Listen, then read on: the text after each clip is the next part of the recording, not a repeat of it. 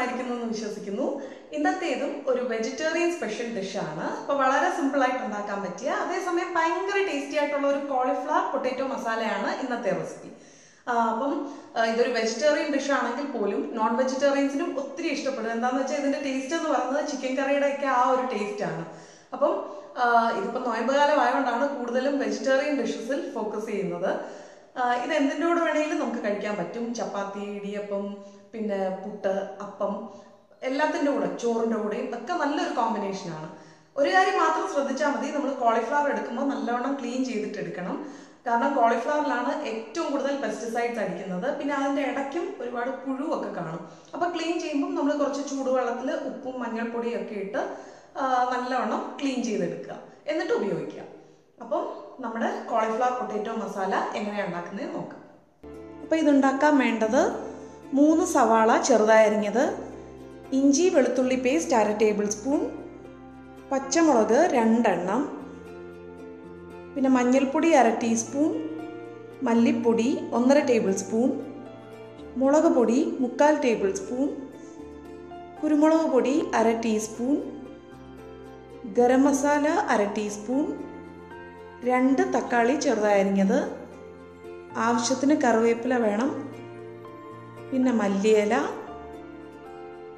പിന്നെ ആവശ്യത്തിന് എണ്ണ, ഉപ്പ്. ഇനി അരയ്ക്കാൻ വേണ്ടത് തേങ്ങ ചിരകിയത് 1/2 കപ്പ്, പിന്നെ ഒരു 1/4 ടീസ്പൂൺ പെരിഞ്ജീരകവും 7 കാഷ്യൂ നട്ട്സും. ആദ്യം നമുക്ക് ഈ കോളിഫ്ലവർ ക്ലീൻ ചെയ്തെടുക്കാം. അപ്പോൾ അതിനായിട്ട് കുറച്ച് ചൂടുവെള്ളത്തിൽ ഉപ്പും മഞ്ഞൾപ്പൊടിയും ഇട്ട് കൊടുക്കുക.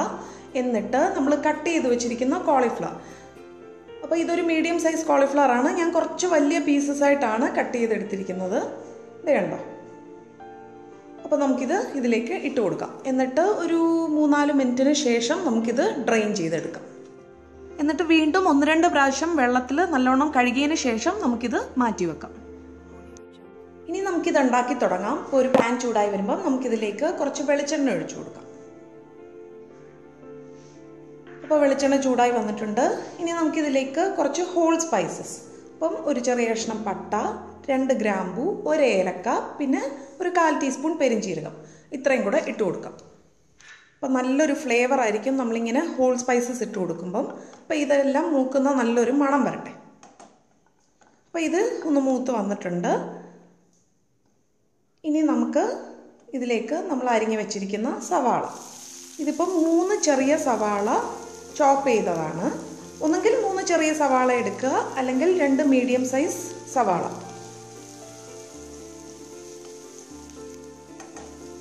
അപ്പോൾ ഈ സവാളയൊക്കെ പെട്ടെന്ന് വേണ്ടി വരാൻ കുറച്ച് ഉപ്പിട്ട് കൊടുക്കാം. എന്നിട്ട് ഒന്ന് ട്രാൻസ്പെറൻ്റ് ആകുന്നിടം വരെ നമുക്ക് ഇതൊന്ന് വഴട്ടിയെടുക്കാം. ഈ സവാളയുടെ കൂടെ നമുക്ക് കുറച്ച് കറിവേപ്പിലയും, പിന്നെ എരിവിന് ആവശ്യമായ ഒരു 2 പച്ചമുളക്, ഇതിപ്പോൾ മുഴുവനെ ഞാൻ കട്ട് ചെയ്തിട്ടില്ല, പകുതി വരെ കട്ട് ചെയ്തിട്ടുള്ളൂ. അപ്പോൾ അതും കൂടെ ഇട്ട് കൊടുത്ത് നല്ലവണ്ണം ഒന്ന് വഴട്ടിയെടുക്കാം. അപ്പോൾ ഇടയ്ക്കിടയ്ക്ക് ഇളക്കി കൊടുക്കുക, കൈയെടുക്കാതെ ഇളക്കി കൊടുക്കേണ്ട ആവശ്യമൊന്നുമില്ല. അപ്പോൾ സവാള വഴണ്ട് വരട്ടെ. ഈ സമയം കൊണ്ട് നമുക്കിതിൻ്റെ അരപ്പ് പ്രിപ്പയർ ചെയ്യാം. ഇപ്പോൾ മിക്സിയുടെ ചെറിയ ജാറിലേക്ക് നമുക്ക് തേങ്ങ, ഇതിപ്പോൾ 1/2 കപ്പ് തേങ്ങ ഉണ്ട്, അതിട്ട് കൊടുക്കാം. 3 ചെറിയ പിടി തേങ്ങ. പിന്നെ ഇതിൻ്റെ കൂട്ടത്തിൽ തന്നെ നമുക്ക് ഒരു 7 കാഷ്യൂ നട്ട്സ്, നല്ലൊരു ക്രീമി ടെക്സ്ചർ കിട്ടാൻ വേണ്ടിയിട്ടാണ്. പിന്നെ ഒരു 1/4 ടീസ്പൂൺ പെരിഞ്ജീരകം കൂടെ ചേർത്ത് കൊടുക്കാം. എന്നിട്ട് നമുക്കിത് നല്ല ഫൈൻ പേസ്റ്റായിട്ട് അരച്ചെടുക്കാം. അപ്പോൾ സവാളയൊക്കെ നല്ലോണം വഴണ്ട് വന്നിട്ടുണ്ട്, ട്രാൻസ്പെറൻ്റ് ആയിട്ടുണ്ട്. ഇനി നമുക്കിതിലേക്ക് ചേർത്ത് കൊടുക്കേണ്ടത് 1/2 ടേബിൾ സ്പൂൺ ഇഞ്ചി വെളുത്തുള്ളി പേസ്റ്റ്. എന്നിട്ട് നല്ലവണ്ണം നമുക്കിതൊന്ന് മിക്സ് ചെയ്യാം. അപ്പം ഇനി ഇഞ്ചിയുടെയും വെളുത്തുള്ളിയുടെയും പച്ചമണം ശരിക്കും മാറിയതിന് ശേഷമേ അടുത്ത ഇൻഗ്രീഡിയൻറ്റ് ചേർത്ത് കൊടുക്കാവൂ. നമ്മളിടുന്ന ഇൻഗ്രീഡിയൻസ് എല്ലാം നല്ലവണ്ണം കുക്കായെങ്കിലേ നമുക്കൊരു പെർഫെക്റ്റ് ആയിട്ടുള്ള ഒരു കറി ഉണ്ടാക്കാൻ പറ്റുള്ളൂ. അപ്പോൾ ക്ഷമയോടുകൂടി ഇതിൻ്റെ പച്ചമണം മാറുന്നിടം വരെ വെയിറ്റ് ചെയ്യുക. ഇപ്പോൾ ഇഞ്ചിയുടെയും വെളുത്തുള്ളിയുടെയൊക്കെ പച്ചമണം ശരിക്കും മാറി, എണ്ണയൊക്കെ സെപ്പറേറ്റ് ആകാൻ തുടങ്ങിയിട്ടുണ്ട്. ഇനി നമുക്കിതിലേക്ക് മസാലപ്പൊടികൾ ഓരോന്നായി ചേർത്ത് കൊടുക്കാം. ആദ്യം ഒരു 1/2 ടീസ്പൂൺ മഞ്ഞൾപ്പൊടി, പിന്നെ ഒരു 3/4 ടേബിൾ സ്പൂൺ മുളക് പൊടി ഇട്ട് കൊടുക്കാം, പിന്നെ 1/2 ടേബിൾ സ്പൂൺ മല്ലിപ്പൊടി, പിന്നെ ഒരു 1/2 ടീസ്പൂൺ കുരുമുളക് പൊടി, പിന്നെ 1/4 ടീസ്പൂൺ ഗരം മസാലയും ചേർത്ത് കൊടുക്കും. ഇനി ഈ പൊടികളും നല്ലോണം കുക്കാവണം. അപ്പോൾ തീ കുറച്ച് വെച്ചുകൊണ്ട് കൈ എടുക്കാതെ ഇളക്കി കൊടുത്തുകൊണ്ടിരിക്കാം. അപ്പോൾ ഞാനിപ്പോൾ ചേർത്ത് കൊടുത്തിരിക്കുന്നത് കാശ്മീരി റെഡ് ചില്ലി പൗഡറാണ്. എരിവ് കൂടുതൽ വേണമെങ്കിൽ ഒരു 1/2 ടീസ്പൂൺ റെഗുലർ ചില്ലി പൗഡർ കൂടെ ചേർത്ത് കൊടുക്കാം. അപ്പോൾ പൊടികളൊക്കെ മൂക്കുന്നതിൻ്റെ നല്ല മണം വരുന്നുണ്ട്. എണ്ണയൊക്കെ സെപ്പറേറ്റ് ആകാൻ തുടങ്ങിയിട്ടുണ്ട്, കണ്ടോ? ഇനി നമുക്കിതിലേക്ക് 2 തക്കാളി ചോപ്പ് ചെയ്തത്, 2 മീഡിയം സൈസ് പഴുത്ത തക്കാളി ചോപ്പ് ചെയ്തത് ഇട്ട് കൊടുക്കാം. എന്നിട്ട് എല്ലാം കൂടെ നല്ലോണം ഒന്ന് മിക്സ് ചെയ്യാം.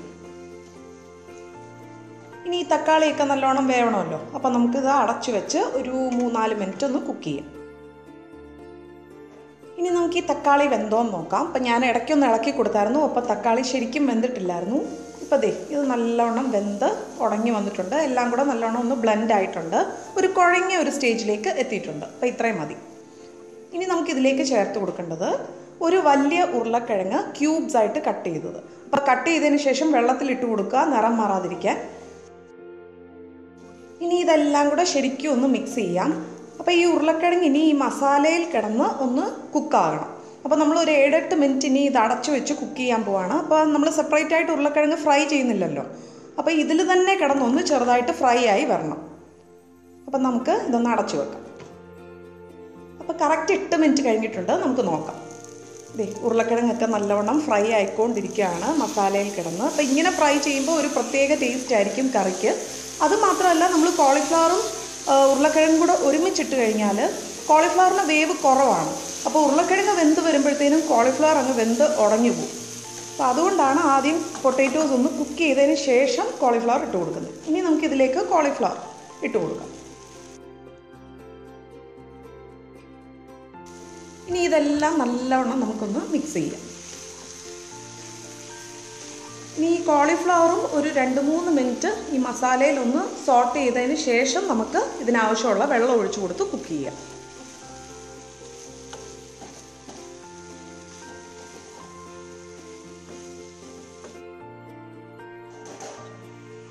ഇപ്പോൾ ഈ കോളിഫ്ലവറിലേക്ക് മസാല നല്ലോണം കോട്ടായിട്ടുണ്ട്. ഇനി ഇതിനാവശ്യമായ വെള്ളം ഒഴിച്ചു കൊടുക്കാം. അപ്പോൾ ഞാൻ 1 കപ്പ് വെള്ളം ഒഴിച്ചു കൊടുക്കുന്നുണ്ട്.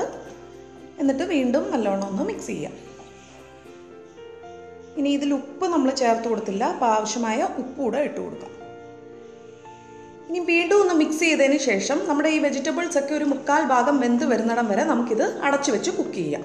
അപ്പം 1/4 വേവ് ആയി കഴിഞ്ഞതിന് ശേഷം നമുക്ക് അരപ്പൊഴിച്ചു കൊടുക്കാം. അപ്പം ഇത് ഇടയ്ക്കൊന്ന് നോക്കണം വെന്തോ ഇല്ലയോ എന്ന്. അപ്പോൾ നമുക്കിത് അടച്ചു വെച്ച് ഒരു മീഡിയം ഫ്ലെയിമിൽ കുക്ക് ചെയ്യാം. അപ്പോൾ വെജിറ്റബിൾസ് ഒക്കെ 75% കുക്കായി. ഇനി നമുക്ക് അരപ്പൊഴിച്ചു കൊടുക്കാം. അപ്പോൾ തേങ്ങ അരയ്ക്കുമ്പം ആദ്യം ജസ്റ്റ് ഒന്ന് ക്രഷ് ചെയ്തതിന് ശേഷം കുറച്ച് വെള്ളം ഉപയോഗിച്ച് നല്ല ഫൈൻ പേസ്റ്റായിട്ട് അരച്ചെടുക്കുക.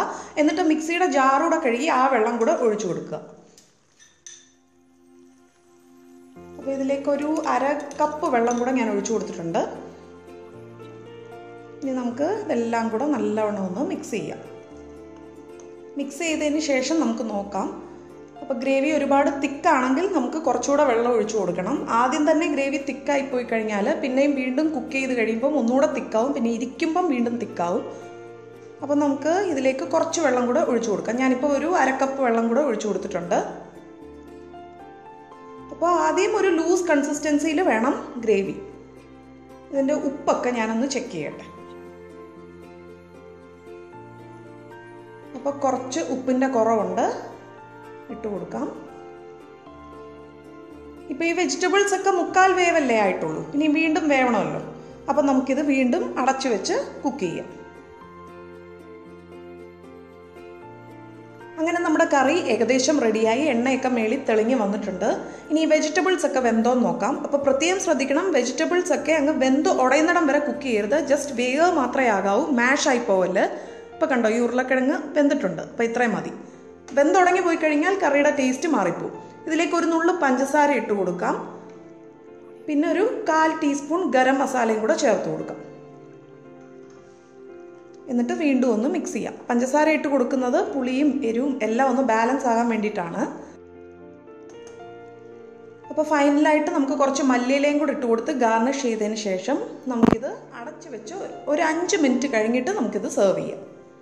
അപ്പോൾ ഈ കോളിഫ്ലവർ പൊട്ടാറ്റോ മസാല എല്ലാവരും ട്രൈ ചെയ്ത് നോക്കുക. ഈ വീഡിയോ ഇഷ്ടപ്പെട്ടാൽ ലൈക്ക് ചെയ്യുക, മറ്റുള്ളവർക്കും ഷെയർ ചെയ്ത് കൊടുക്കുക. അപ്പോൾ വീണ്ടും പുതിയൊരു റെസിപ്പിയുമായി കാണുന്നത് വരെ ഇറ്റ്സ് ബൈ ഫ്രം റീനു.